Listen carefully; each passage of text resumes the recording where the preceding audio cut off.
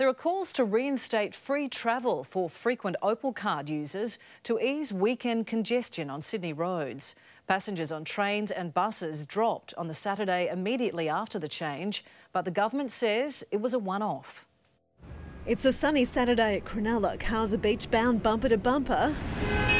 Meanwhile, track work means the train line's closed and buses are quiet. The traffic's insane. I live here, Cronulla, and I try to avoid driving out and in on weekends. Initially under Opal, most commuters enjoyed complimentary public transport after their 8th paid journey inside a week. It meant most users travelled for free on weekends. But in September, the government replaced that policy with half-price fares.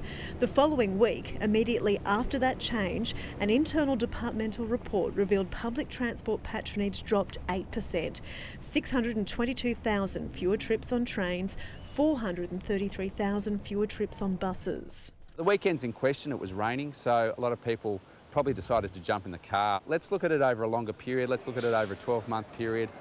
Be reasonable about it. The change saw a rise in revenue for the government, more than $1 million in that first week alone. But critics also say it's contributing to worsening congestion on our roads, particularly on weekends. The government will have to reconsider what they're doing and have a look at this option and reinstating it, because the whole purpose of Opal was to encourage people on public transport. The same week saw an increase in the number of commuters on Sunday, making the most of the $2.50 cap fare.